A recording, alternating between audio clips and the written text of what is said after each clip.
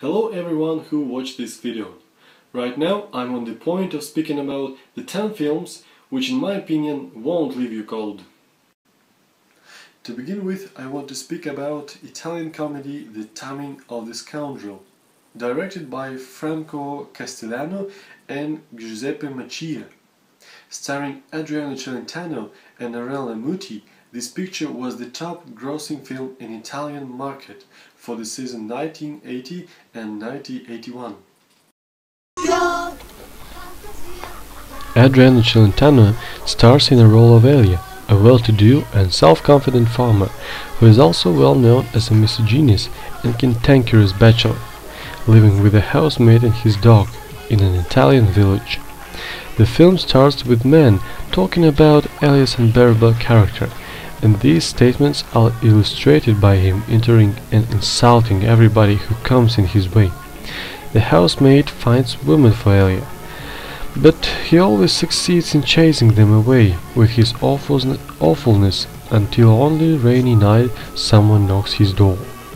And gorgeous Lisa, in the performances of Ornella Muti, enters his house and the movie. He insults her with a gusto and tries to resist her charms, but she sets to prove that no one can resist love when it comes. The film is fine and funny, although not a cinematic monument as it's empty of serious content. It's just an amusing comedy with good humor, spectacular views of provincial Italy as a background, and amazing acting provided by this star couple. At the time of its release, the picture was a smash hit with the public in Italy. I strongly recommend to watch this amazing comedy in order to spend your time with benefits.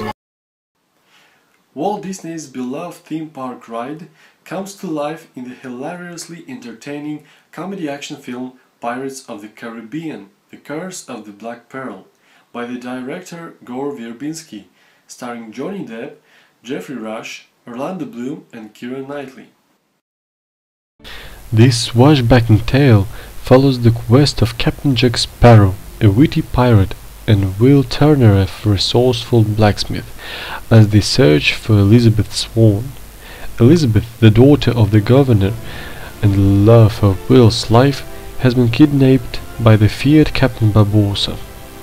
Little do they know, but the fierce and clever Barbossa has been cursed.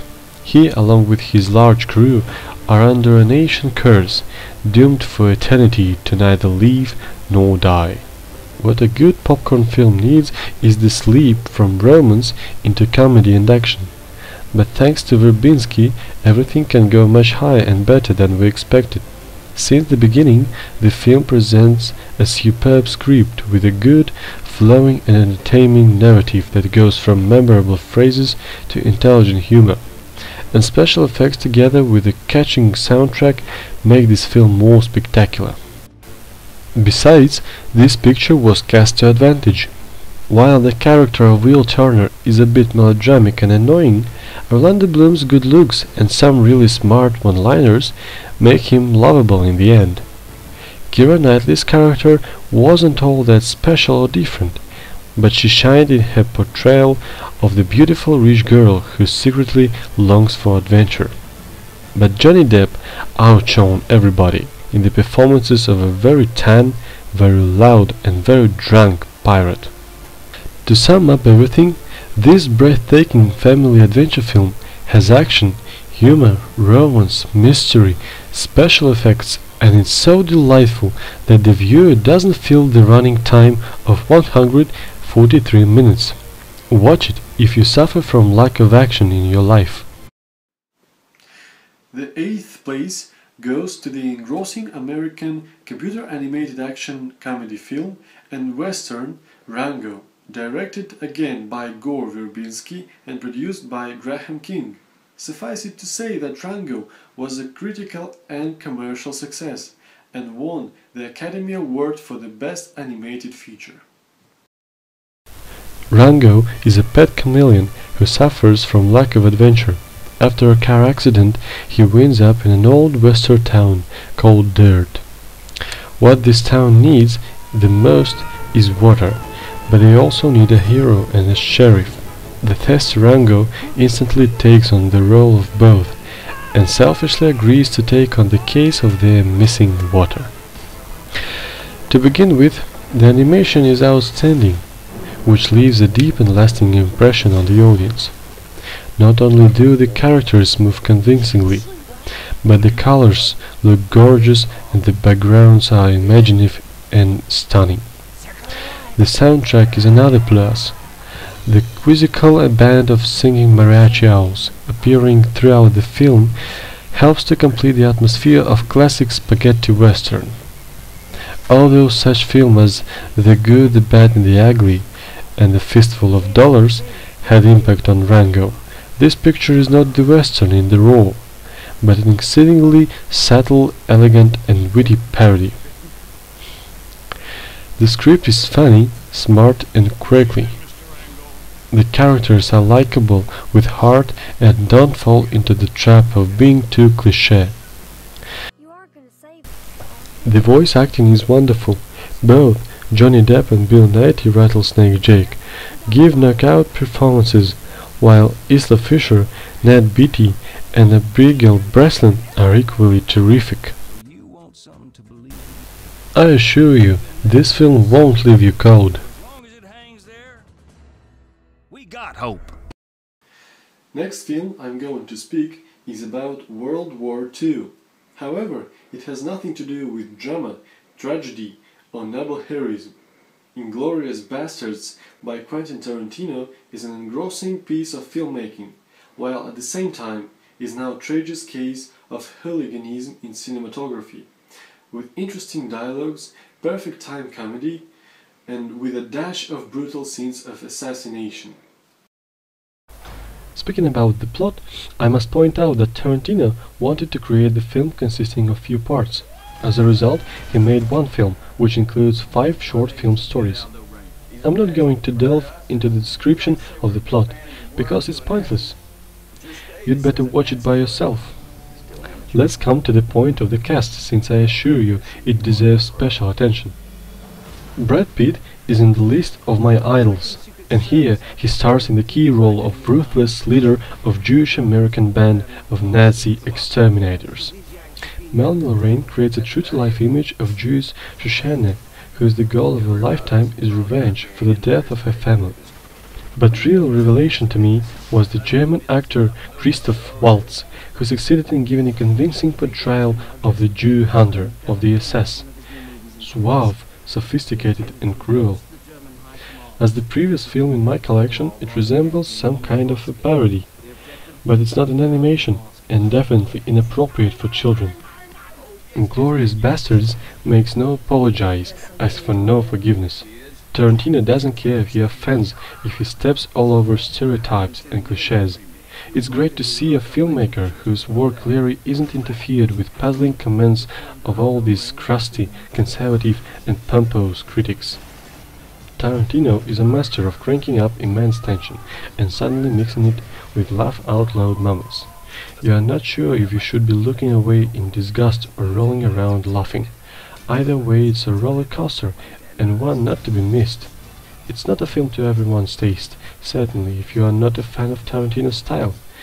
This may be a little hard to swallow, but nevertheless, it's a film which simply has to be seen. Jew hunter. That's a bingo! Is that the way you say it? That's a bingo? You just say bingo. Gentleman of Fortune is an exciting Soviet comedy, filmed at Mosfilm. It was directed by Alexander Seri. Georgi Danelia assisted him and wrote the script. This star-studded film includes famous Soviet actors such as Evgeny Leonov, Savely Kramerov, Georgy Vitsin and Radner Muratov. The plot is basically that a convict, Totsyn, escapes from prison and the militia, Russian police, find the criminal's look-alike, a kindergartner teacher. He goes undercover and pretends to be a criminal to help the militia find where the real convict has hidden a stolen mask. He makes a phony escape from the prison with 2 others who think he is the real Totsyn. He eventually befriends with them and they become attached, but I won't reveal the rest. I suppose it will be interesting for you to watch it by yourself. A satiric and witty movie that won't leave you cold. Without obscure and complex ideas, this picture has all the necessary things for being a good film. For instance, absorbing, adventurous plot, captivating performances of famous Soviet actors, the humor is rather intelligent without being banal or vulgar. Carefully selected musical tracks, and it's technically brilliant for that times. By the way, it was shot in 1981. All in all, this outstanding comedy is worth seeing for the entire family.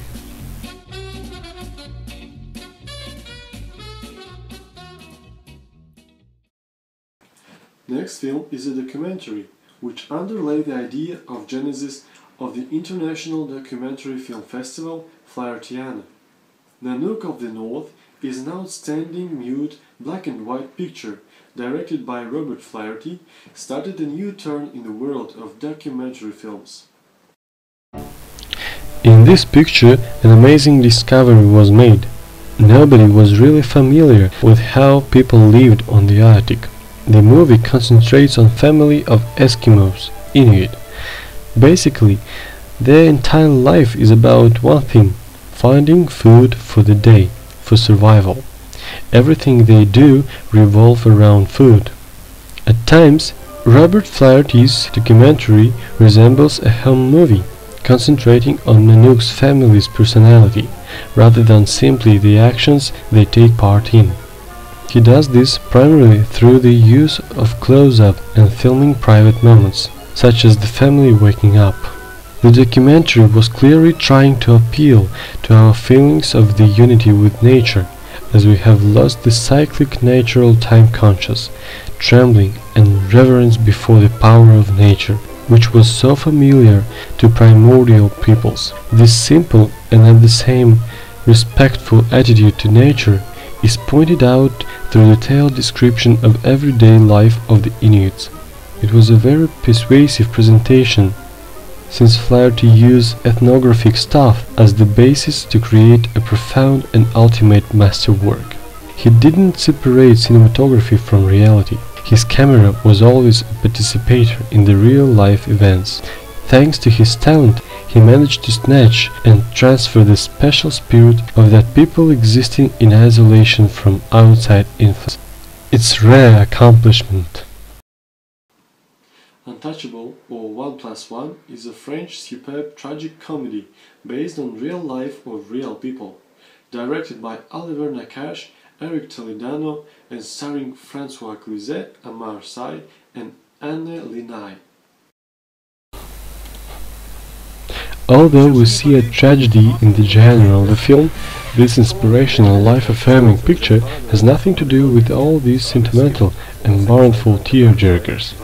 This movie is so easily it could have become a forced and melodramatic one, but luckily it's one that God made with lots of tact and skill, making this one fine drama with a comical touch to it as well.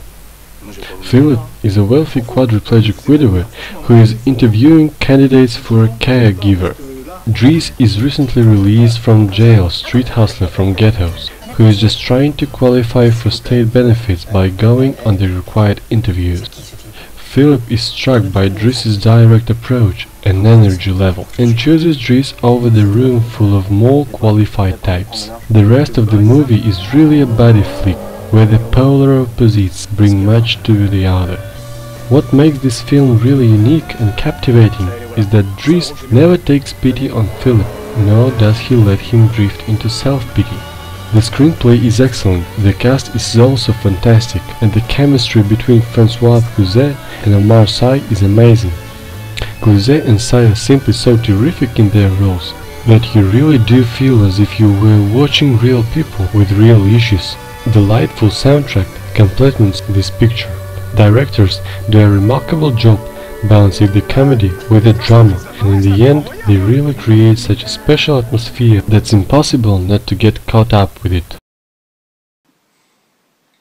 There's another animation in my list, Avatar: The Last Airbender is a hybrid animation of joint production by Michael Dante DiMartino and Brian Konietzko, consisting of 3 seasons called books. Each of them consists of 20 or 21 episodes. To begin with, I should say that though it's a hybrid of anime and American cartoons, it's definitely not anime in the raw. Avatar: The Last Airbender is a fusion of Eastern philosophy, Hinduism and martial arts. It is set in a far-off land where 4 tribes rule the world, and the most gifted members of each tribe have mastery over the 4 Greek elements: air, earth, fire and water. The mastery of each of these is the term bending, the ability to manipulate each element and use it for creative or destructive purposes. The Avatar, a sort of creased Buddha-like figure, has mastery over all elements and is the most powerful bender of all. There is a constant cycle of reincarnations of the spirit of Avatar in one of the 4 nations. His mission is to protect the balance of the world between the 4 nations, between the human world and the world of spirits, between good and evil.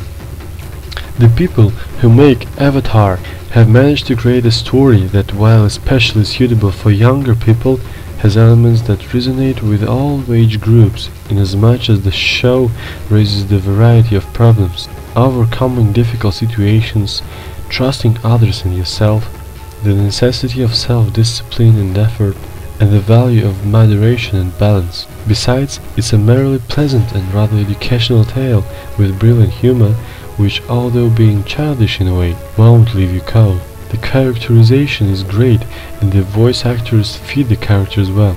The martial arts and bending of the elements are really gripping, as a lot of thought was put into it. And special thanks to Jeremy Zuckerman, the composer of the show, who succeeded to create admirable oriental music. I would recommend this show to anyone who still has enough imagination to feel appreciated, and to anyone mature enough to be able to enjoy something that a kid could enjoy as well. Following picture is an outstanding example of using cinematography as an instrument to inspire people. The Pursuit of Happiness is an American biographical drama film based on Chris Gardner's nearly 1-year struggle with homelessness. Directed by Gabriel Muccino, the film features Will Smith as Gardner, an on and off homeless salesman.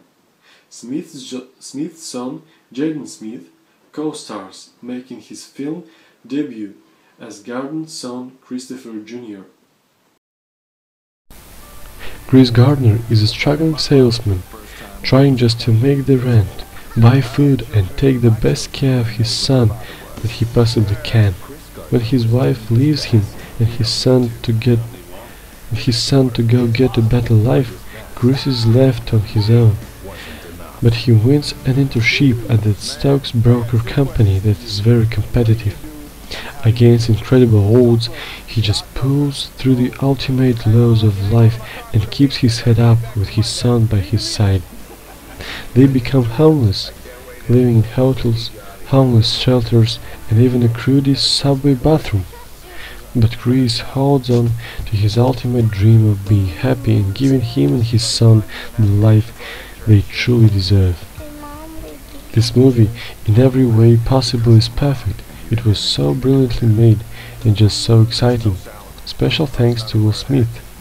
His poignant portrayal of the struggling Chris Gardner is one of the single most inspiring on-screen performances of the past 20 years.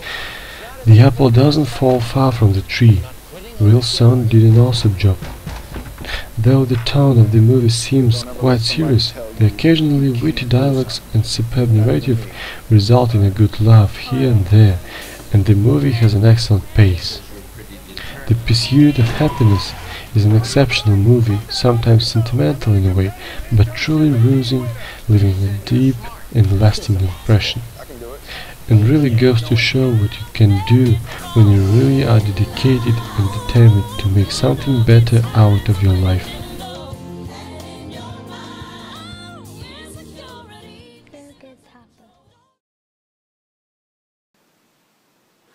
Finally, we have reached the first place of my list. Before we start, I warn you to keep children away from the screen, as well as people with mental disorders and lack of imagination. Though following film is a screen adaptation of the comic book, it has nothing to do with generosity, honor and honesty of Justice League or Avengers. It has extremely graphic and scenes of excessive violence, and it has sex and nudity.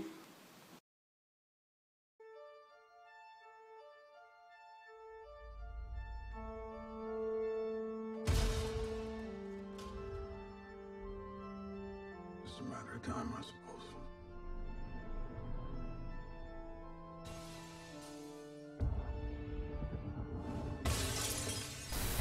Watchmen is an American film directed by Zack Snyder, who adapted comics masters Alan Moore and Dave Gibbons' graphic novel of the same name. Starring an ensemble cast of Malin Ackerman, Billy Crudup, Matthew Goody, Jackie L. Haley, Jeffrey Dean Morgan and Patrick Wilson, this violent and resonant but undoubtedly absorbing picture received mixed assessments. Some people claim that it was a total flop, some praise it unreservedly. As I see it, this picture is a masterpiece. The film is set in alternate history of 1985, at the height of the Cold War between the United States and the Soviet Union. In the film, a group of retired vigilantes investigates an apparent conspiracy against them and uncovers something even more grandiose and sinister. Speaking about the comics, Watchmen was an extremely complex graphic novel, filled with a lot of flawed casting characters, strong plot, powerful sense of style, and also contained a world that seems a little too close to our own. The movie carries every one of these elements in the best way it possibly could. It's an admirable example of screen adaptation, as the film stays true to the novel and only changes a few details. Each character is so rich and unique. The actors are perfectly cast to bring these characters to life. Soundtrack is really powerful and appeals so much to the audience. Since the film is a period piece, it makes sense to blend the music of the times into characters' lives. This is the story of what would happen in our world if these characters existed in it. In our world, music is very tied into our history. In conclusion, I must say, it's not an easy film to watch, with provocative ideas, unusual story and moments of extreme nastiness. However, Watchmen is a worth-seeing movie, and despite its long-running time of 3 hours, I believe this film you will never forget. This is the end of my presentation.